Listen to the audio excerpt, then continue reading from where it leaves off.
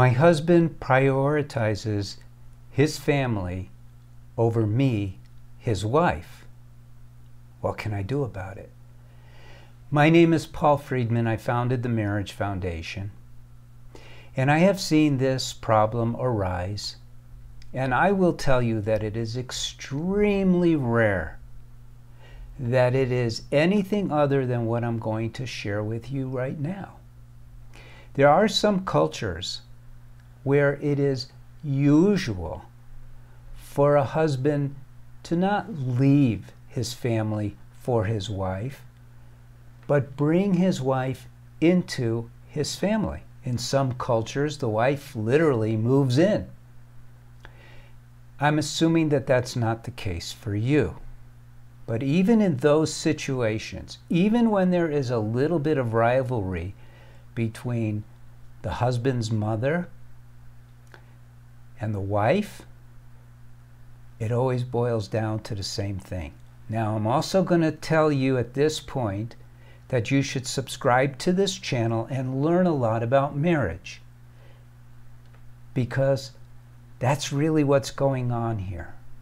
We don't learn about marriage. We don't learn about how to please our husbands. Husbands don't learn how to please their wives. And so there's a very high divorce rate in the Western world, and there would be a really high one in the Eastern world if it were less frowned upon. But this particular issue is one that you can do something about. You see, when a husband gets married, he has a subconscious expectation, which is not unrealistic, I might add, that his wife will give him something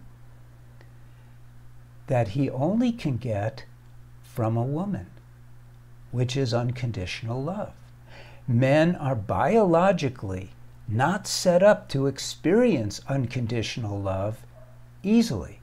If they want to, it takes a lot of work on their part because they're overriding biological dictates to shut that part of themselves off. So it was a golden opportunity for you when his mother, and by extension his father, handed the baton over to you, his wife, to show your husband that your heart can be open not only for him, but for the whole family. Unfortunately, the training for women, due to this mythological women's liberation movement, and I say mythological because true liberation is not gender-based. True liberation means that we realize that we are souls, and you are a soul. So your soul, think of it as your heart, needs to open up to your husband and shown to him in every conceivable way, and never undermined, because men are very ego-based, they're very sensitive. So if you say something that's going to hurt his feelings, you might as well hit him with a 2x4. So, in short, number one, learn more about marriage so you understand it, so you just don't do what I tell you to do, but you have an understanding of what to do for good practical reasons. So what are good practical goals in marriage? There's only two. Number one, you want to be happier every day of your life. You want your husband to be happier every day of his life, even more so. You get married to share your love to that degree. Number two, you want to experience unconditional love. Not just occasionally, but you want to be swimming in it the whole time you're married.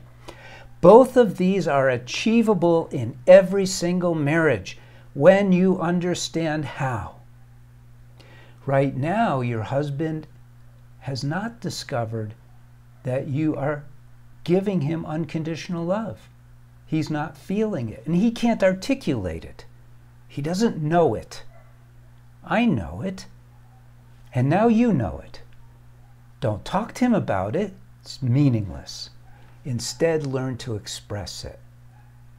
If watching these videos isn't enough, get one of my books. But you can certainly turn things around. He's prioritizing his family because you're not prioritizing him. Want to hear it in a nutshell? That's what it is. Stop complaining, criticizing, putting him down. All of these things just pull away from the foundation of your marriage, which is supposed to be love, isn't it? Doesn't that make sense?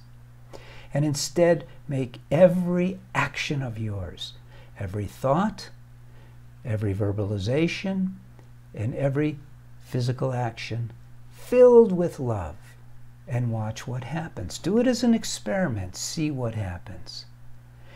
It's not going to shift overnight, but if you do this and you get good at this, it will shift. That's an absolute certainty.